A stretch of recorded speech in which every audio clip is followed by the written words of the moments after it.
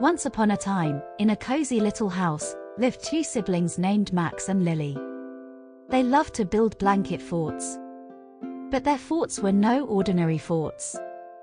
Every time they built one, it became a portal to a different world full of magic and adventure.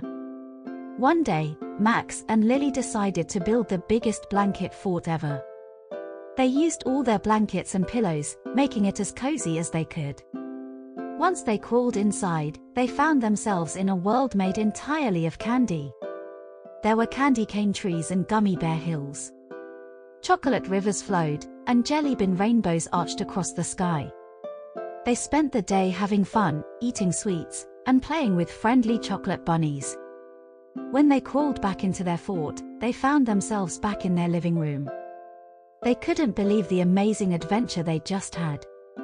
The next day, they built another blanket fort.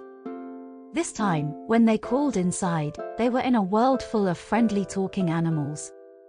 They played with lion cubs, rode on the backs of elephants, and even had a tea party with a group of monkeys. It was a day full of laughter and fun. Each day brought a new adventure. One day, they found themselves under the sea, playing with dolphins and colorful fish. Another day, they were in a world full of friendly robots, exploring a futuristic city. Max and Lily loved their magic blanket fort. It brought them so much joy and adventure. But at the end of each day, no matter how much fun they had, they were always happy to crawl back into their fort and find themselves back in their cozy home.